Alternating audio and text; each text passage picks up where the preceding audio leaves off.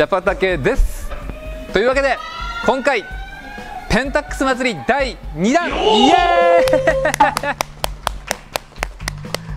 ーイ第1弾のね、ペンタックス K1M2 シルバーリミテッドの方は見ていただけましたでしょうか。日本一の大特価値段で全世界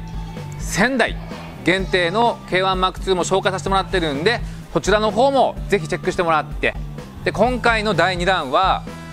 これです。ペンタックス FA77mm F1.8 単焦点レンズなんですけれども、もうペンタックスを使っている方はこのレンズを使う権利がある。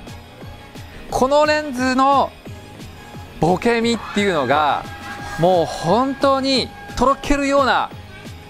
とんでもないボケ身をするわけですよ。でこのレンズはフィルム時代から作られていまして、もううん十年いまだに現行モデルでいまだに大ベストセラーのレンズになってます。このレンズのまず特徴としては単焦点でね、これ 77mm なわけですよ。まず超コンパクトですよね。でやっぱりフィルム時代のこのレトロ感なデザイン、絞り感までついていて、もうちょっと男心をくすぐりませんか。このデザイン、ガラスの中を覗いてもらうと絞りバネがくっきりはっきり見えます。レンズキャップ自体もすごいこだわりがあって、かぶせ式なんですね。実は細かいところなんですけど、このレンズキャップの後ろ側の部分、これね、なんかジャンタクみたいなテーブルのねデザインになってます。よくレンズフードってなくしたりするじゃないですか。あとは脱着が結構面倒くさかったりとかで、この単焦点 FA77mm はなんとレンズフードがヨーンってこれ収納できるようになってます。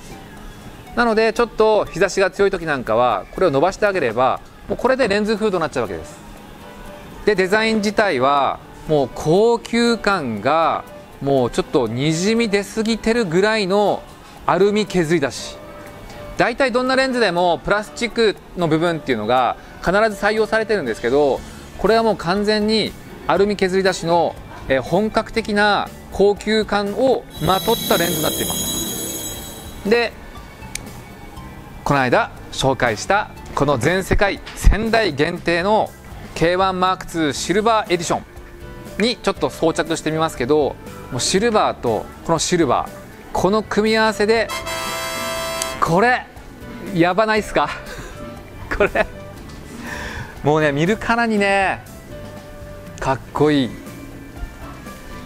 このレンズを K1 とか、フルサイズね、あとは APS-C の K70 とか KP シリーズにも使えます。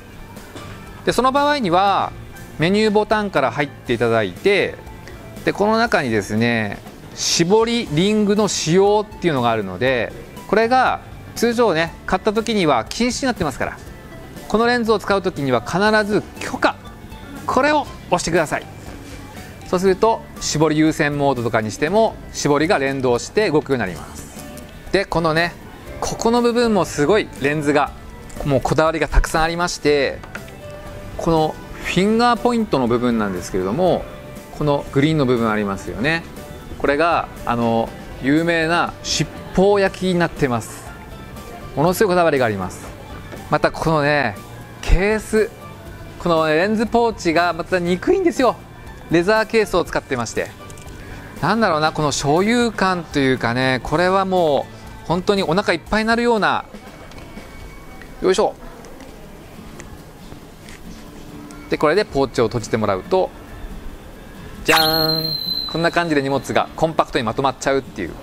FA77mm。 僕はねこれ本当ペンタックスを使っている方には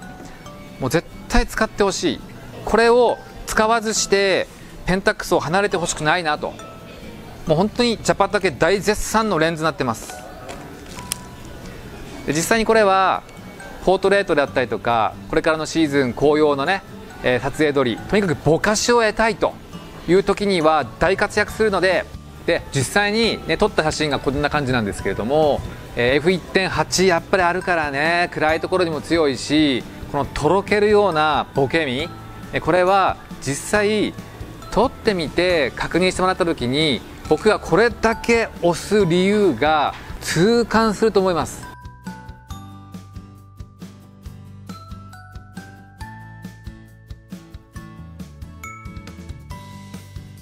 じゃあこのレンズのいいとこばっかりじゃなくてデメリットだけ言っときます。デメリットはまあはっきり言っちゃえばもう昔のレンズなんでピント合わせが遅いですもうそこ抜かしたら、もう全ておそらくペンタックスを使っている方はみんな描写力であったりだとか、あとはこのレンズの作りもう全部合わせて間違いなく一生気に入るレンズになることを保証します。はい。で今回ですねペンタックス祭りということで第2弾お値段の方がむちゃくちゃ頑張ってるわけですよ。気になるお値段の方なんですけれども、今回ペンタックスを使っていてこの FA77mm は、噂には聞いてたけど前から気にはなってたんだよねという方も、今日初めて知った方も、このお値段なのでもうぜひ使ってほしいです。でちなみにこれ実はシルバーとブラックがあるんですよ。ブラックの方の定価が13万2000円でシルバーの方が12万8700円ということで、通常だとシルバーの方が3300円ほどお安いんですね。で今回もうややこしいからシルバーもブラックももう同じ金額、なんとお値段7万7700円37イエーイこれはもう本当にもうあちこち調べてもらって結構です。もう間違いなく日本一大特価になってますから。でこちらですねご用意させてもらったのがブラックとシルバーそれぞれ30本鍵になってますので間違いなく殺到すると思いますからね、お早めにご注文の方ください。間違えてほしくないのはこちらはあくまでジャパタケ、YouTube、動画用の大特価価格になってますので概要欄の方からお買い求めください。お間違いないように。というわけでペンタックス祭り第2弾は FA77mm F1.8 Limited、 ぜひ概要欄からポチッとよろしくお願いします。